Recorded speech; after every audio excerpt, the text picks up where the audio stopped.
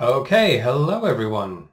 Okay, today I'm going to be talking about how I came up with the fantasy map for my current book, James of Galendar.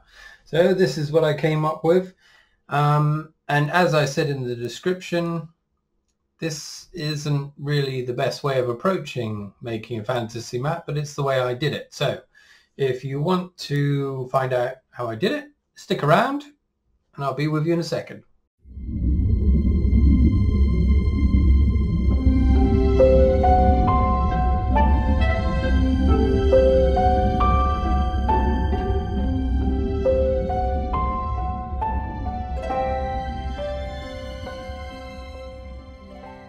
Okay, hello and welcome back. Right, what I normally do is I start off by talking about what I've done during the week, whatever, and some other things. But if you want to zip ahead to the main content where I talk about how I made the map, go to here. Okay, so this week I've been working on a new map that will be used for the second and third books in this trilogy that I'm writing. I'm approaching it in a very different way this time. As you'll find out later, the map I made for the first book took a very long time indeed, and I'm not going to repeat that process. Even so, the area that this new map covers is quadruple the size of the first map in terms of geographical space. So there's a lot of things to get right. Positions of things and how long it would take to get to different places, that kind of thing. On top of that is the style. I'm changing the style that I'm using a bit to simplify things. And yeah, so I hope to have had it ready by today, but I think hopefully it'll be ready by next Friday, and if not, it'll be the Friday after. I'm expecting to start my new job soon, so I don't know if that's going to get in the way. Yeah, so that's that. The other thing, I had some visitors yesterday to the studio. I did a little studio tour for my good friend Dan Dunstan and his fiancée Sarah. Thank you very much for coming around. And yeah, we all went for a meal. They paid for a meal for me. It was very nice of them. And then I did my very first book signing. Crikey. So yeah, that was nice. The first of many, I don't think. But yes, that was lovely, and thanks very much for coming. Okay, the next thing is let's talk about how the first book's doing. It's not doing very well. Okay, so here's the new the graph showing my current ranking. 192,985th in the Kindle store. So it's gone pretty deep now. It's not hit the rock bottom, but it's getting there. And that's due to the fact I haven't sold any copies this week. But I'm trying not to think too much about that. I mean, it's a difficult situation. I talked a bit about it last week, but I'm trying to just remove myself from that for the time being and focus on the second book. And then once that's out, then I'll try and get people interested in it or advertise it, that kind of thing. Okay, that's that. That's this week. So talking about the map now, when I wrote the first book, I didn't really have a map. I kind of scrawled a very basic outline of a forest and had that on the wall with a few places marked in, but nothing of any detail. And I wrote the book without needing a map as such. I mean, in half of the story involves a journey of sorts. Well, it was a journey. But I thought it'd be fun to know where these places are. And I absolutely love fantasy maps anyway, so I was going to do one anyway. So I've had to, when I created it, I had to kind of retrofit it to the story.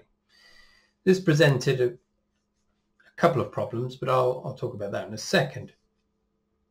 So I had to turn that scroll that I had on the wall into something more substantial. And so I wanted it to, I didn't want it to look like any fantasy map I had seen before. I wanted this to be quite different. And as this is set largely in the forest, and the Gelders create these kind of wood carvings, I wanted it to look as though it had been maybe printed, like a lino or woodblock print. But the level of detail I wanted it would have made, you know, making a woodblock print more or less impossible. At least for me, it would have been far too detailed. So I opted for trying to draw a map that kind of resembled a woodcut print. So I'm just looking at I'll bring a picture up here. This is the first little drawing I did. So I'm experimenting here with a style that you could possibly or conceivably turn into a print by carving it out. Yeah, and I'd always imagined this forest kind of tapering up. It's almost like a wave, you know. So that shows that general shape. And there's a couple of rivers there, and to the west there's a great line of mountains. Those are the most basic parts of the map that related to the story. Otherwise, there's a couple of clearings there that have villages in them, and the main forest citadel, which is sitting on the lake there. So once I had that kind of general layout, I then started having to work out exactly how it was going to look, everything was going to look. The first consideration was, even though it's not to scale, this map, it had to kind of work almost to scale. I mean, it's not entirely to scale because I'm not quite sure what the scale is. But for example, here I've got how long it took to get to certain places.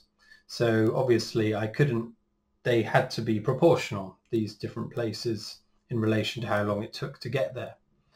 That was quite tricky, working out when they had been traveling, how far they had been traveling. So I had to go back through the book and work all that out. So then after that, I started working on the details, you know, here's some mountains. So trying to draw in the style that I might use for a lino cut. So quite thick lines, maybe some cross-hatching. I'm not quite sure at this point what I'm going to do. And also avatars for the various places. I wanted little illustrations that represented the main areas. This one, yeah, I'm working on the main house of Galendar, which is the first place James encounters. There's various sketches here for possible versions. I didn't go for any of those in the end. I went for quite simple versions in the end. And then here I'm trying to work out how to represent the forest. And so here you can see the different marks that might be made to represent the trunks of the trees, a top to down stroke or down to up, you know, as though following the path of the wood cutting blade. Yeah, and I used some of these, as you'll find out later, these kind of techniques were used. There's another one there of Galendar, and here I'm just looking, there's one there of the House of Garaform, which was used in the map. So when I came up with a nice drawing that I was pleased with, I'll scan it and then incorporate it into the map, which I'll show you in a bit. Okay, there's a few more there. I didn't use those. Various different styles of houses. Here I'm looking at different styles of trees. In the end, I went for a very simplified version of these pine trees that actually look like mountains in the final one, but it doesn't really matter. Okay, so that's some of the preparation I did. Certainly not all of it, because I'm quite obsessive about these things. So then I came up with a drawing, an A4 size drawing. I'll put that there. This drawing was then scanned, and and then it was put into Photoshop, and that's where the main work began. So the drawing itself probably took a few hours to do, right? Maybe even less than that. And then I put it into Photoshop, and I started working in a very long-winded way. So I'm just going to quickly go to where the images are. I should have prepared this earlier. Here we are. Right. Here's the image. Right, I'll just swap the camera over. There we are. Oh, there we are, going off into infinity. Yep, there we are. Lovely. Okay, there we are. So this was more or less what it looked like after I'd scanned it. I decided to omit all the illustrations that would form the various structures within the map and just focused on the map itself. In the top left-hand corner, you can see what I've started doing. And this is what took so long. So if I zoom into that portion, there we go. You can see what I've done. So the first thing was I ramped up the contrast to get that pencil drawing really dark. And the thing that I liked about it was that the lines looked as though they had been printed. They looked like a kind of lino cut print as it was when you zoomed in. And those lines looked really nice and wavy and broken. And so I used that then as the basis to carve digitally. So this is a technique I just came up with, which ended up being a really crazy one. But what it is, I use the eraser tool on Photoshop and manually carved out every little piece as though I were taking my lino cut tool and carving it out of a sheet of lino. This was very laborious. So when I was working on Photoshop, I was probably zoomed into around about, yeah, maximum zoom on here, but on Photoshop it wasn't maximum, but that kind of field of view. And so I would go along and manually carve this part out around here, and then move it on, carry on, carry on, carry on. Now, as you can see, that was a very, very, very small part of what is quite a substantial map. Right, so this is day one. And each of these now are subsequent day hours spent. So day 2.1 is another hour, point 2 is another hour. And I very slowly started chopping away at it. I'll go through it now quickly. So I just worked methodically on and on, leaving the hard bits. I wasn't quite sure how I was going to deal with some of these other elements. So I just focused on the forest for the time being. And I was quite happy with how it looked.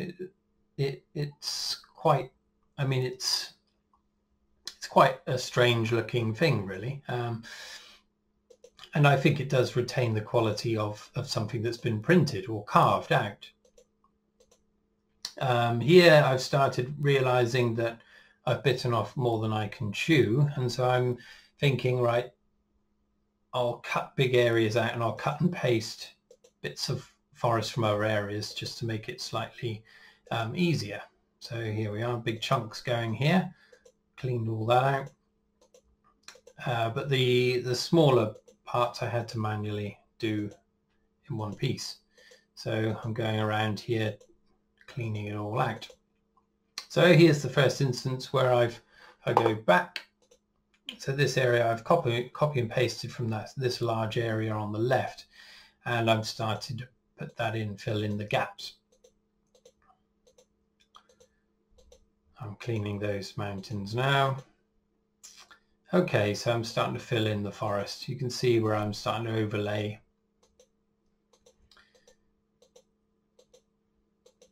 This bit here. But even these overlays were quite hard to do. So if I stop here, you've got this fairly transparent layer where I'm trying to marry them up. And it's not simply a question of stamping it down and filling it all in with trees. I had to make sure that the joins all married up. Because it's such a curly, intricate design,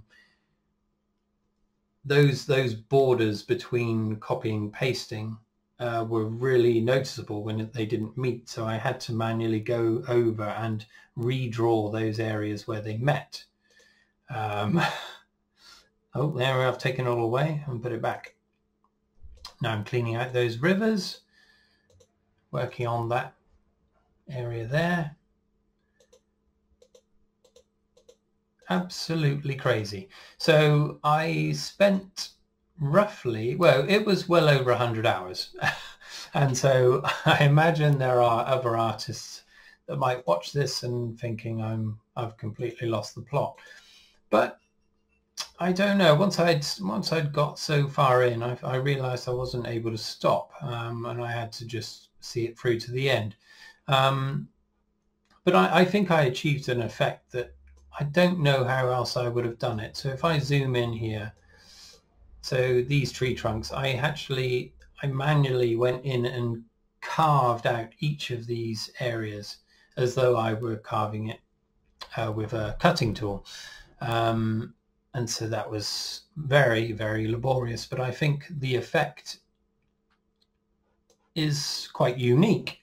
But I just paid for it in time. Needless to say, I will not be doing that in the next map. So let's keep going. We're almost there. Here I'm starting to add little tiny details. Oh, the citadel here goes through a few different iterations. Now I experimented with shadows. I didn't want that. I'm going to keep it as simple as possible. The simplified waterfall there. Those villages were quite simple. And there we are, the first instance of the typography. I just placed them near enough where these places were, and then I started to incorporate them into the map itself by carving around them as though they sit within the carving itself. If I were to have carved this in a lino cut, this is the way I would have had to have done it. So it's all incorporated in one piece. Here I was just playing around with giving it a paper effect, which I didn't use. We're almost there, I think. Yeah, just playing around with different placements. Yeah, so there's the House of Galendar in the top left. That's how it ended up looking in the end, quite a simple structure. I wanted to keep these buildings as simple as possible, not to detract too much from the map itself. Yeah, so this is the very finished item. So here I took a piece of nice heavy cartridge paper and I aged it using tea bags. Allowed it to dry, and it altered the paper's quality, made it slightly rougher and a bit more porous. And then I stuck it in the printer and printed the image over the top, which was good because it allowed some kind of imperfections to come into the print quality itself. I wanted it to look old and weathered, and so my computer's struggling to display this, but you can see the inks are kind of bleeding a bit. So it looks even more as though it's a lino cut print, I think. So I was pretty happy with that.